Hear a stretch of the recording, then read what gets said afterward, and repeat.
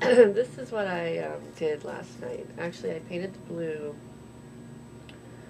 on Friday night, and then yesterday I was like, what am I going to do with this?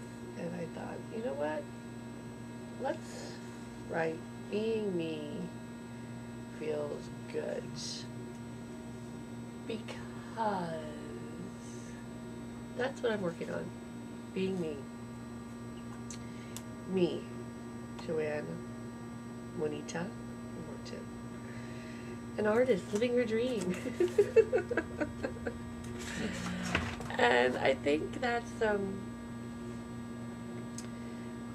the kicker. The word that I've been wanting to live the life of an artist and my own definition of what that means. And I really feel like I am. I'm living in an attic apartment with a great view. May not be the Eiffel Tower of Paris or the Empire State Building of New York City, a very huge haven for the artist type.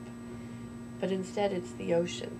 It's the Atlantic Ocean. And I get to, I'm